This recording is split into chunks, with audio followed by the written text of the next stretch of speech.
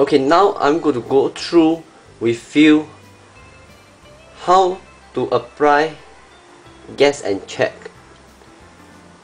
and how to recognize whether such question that you need to guess and check or using double stacking, or perhaps triple or more stacking, or maybe even table and so on.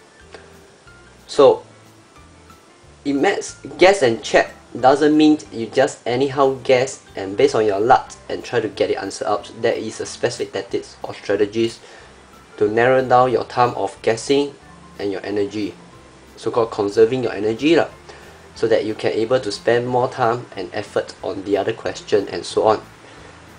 First of all, how to know whether such question that you need to guess and check. Let me show you. Okay, first of all, okay, it asks you about find a number between, I give you certain clue over here, divided by 3, a remainder of 1, and exactly divisible by 4.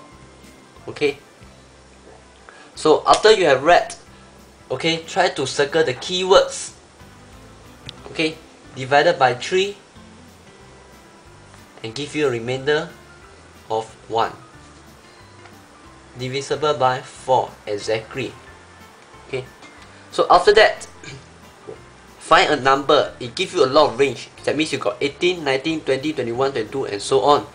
So what exactly is the number? And you can hear that, so-called hear that the question asking you to guess, so you know that you got to guess and check. Use your common sense. You have the common sense. You got to train yourself to use it.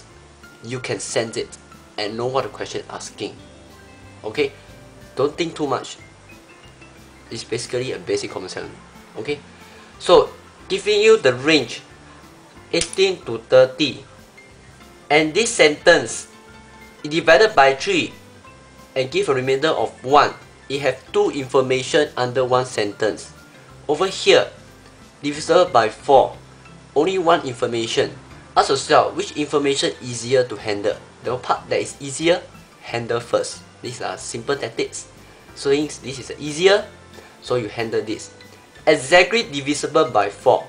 You must learn how to rephrase. That's why in our Filomaths training, we also teach students how to do a modification, rephrasing of the language. Okay, exactly divisible by 4. In other words, it asking you the multiple of 4. So you just write down the multiple of 4 between 18 to 30. Must combine these 2 information.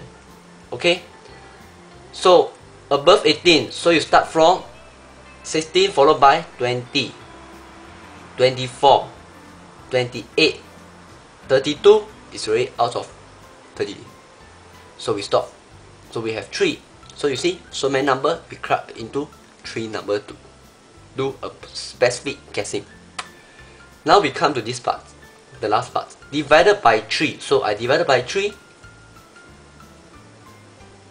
20 divided by 3, 20 divided by 3, 6 times 3, I have 18. Remainder 2. See, this is 1, so this is out, wrong. Finish, go back. Finish, go back. Check. 24. 24 divided by 3. 8 times 3, 24. 24 minus 24, remainder 0.